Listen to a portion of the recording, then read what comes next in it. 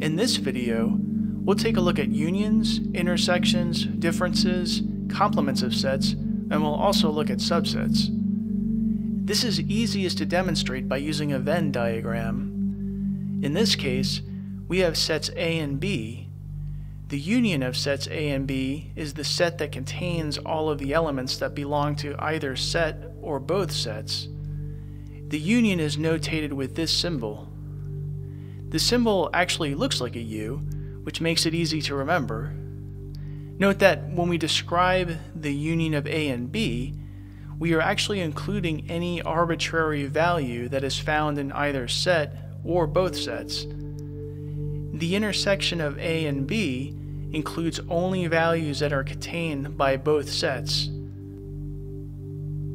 An intersection is notated using this symbol. If an element is only in A but not in B, then that element is not in the intersection, but it is in the union.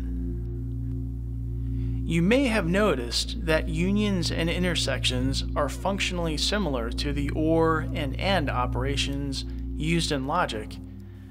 The union of A and B can be described as the set of values that are contained in set A or B, and the intersection of A and B can be described as the set of values that are contained by both A and B. Now, what about values that are included in A but are not included in B? We can also describe this as the difference between A and B. The difference of sets A and B is a set of elements that are in set A but not in set B.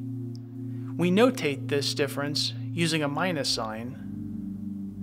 The difference is sometimes referred to as the relative complement. Let's look at some examples.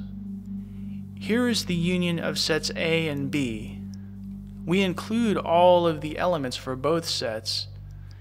Notice that even though both A and B contain 3, 5, and 7, we only list them once. For the intersection of A and B, we only list elements that are contained by both sets. To determine the difference between A and B, we find elements that are in set A but are not in set B. Now let's take a look at the complement of a set.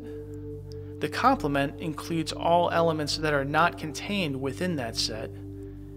There are different common notations used to indicate the complement of a set.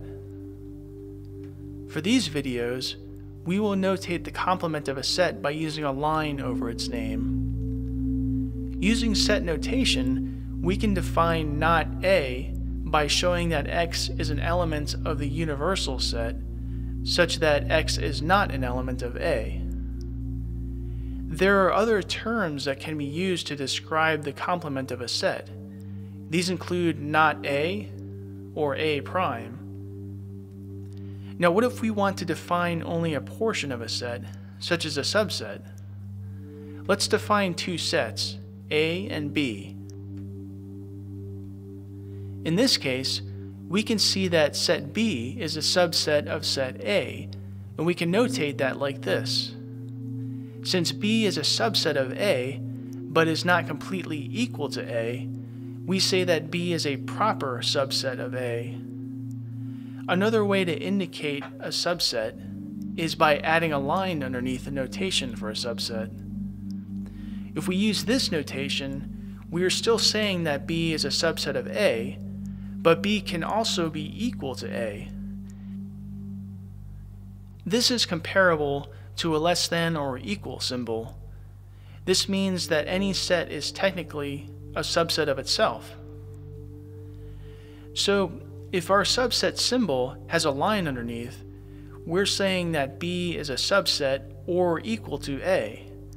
If it doesn't have a line underneath, we are saying that B is a proper subset of A, meaning that B contains some of the elements of A, but not all. An important subset is the empty set, which uses this symbol. The empty set is sometimes referred to as the null set. The empty set is also represented by using an empty pair of braces. As you can probably guess, the empty set refers to a set or a subset that contains no elements. Remember, all sets contain the empty set.